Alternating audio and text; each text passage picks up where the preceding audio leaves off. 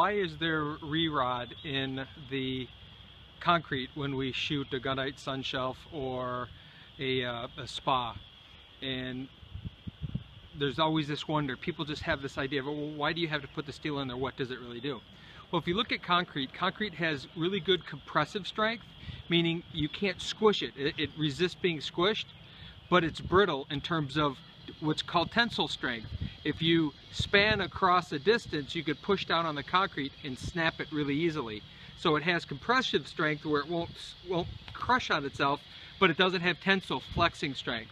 Well, the opposite is true with steel, with the re-rod. It has very good tensile strength. If you hang it between two things and push down in the middle, it can flex and it won't snap.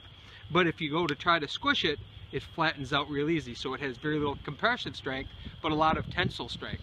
So when you blend the two of them together, you get high tensile strength and high compressive strength at the same time. So that's what we were doing here today, was we were tying the re-rod shell so that we can add the sun shelf and the waterfall to our hybrid project, which again is half vinyl liner and half gunite. So the rebar creates the tensile strength in the structure, and the concrete that we place over the rebar gives it the compressive strength. So when you add the two of those together, that's when you get a really strong material.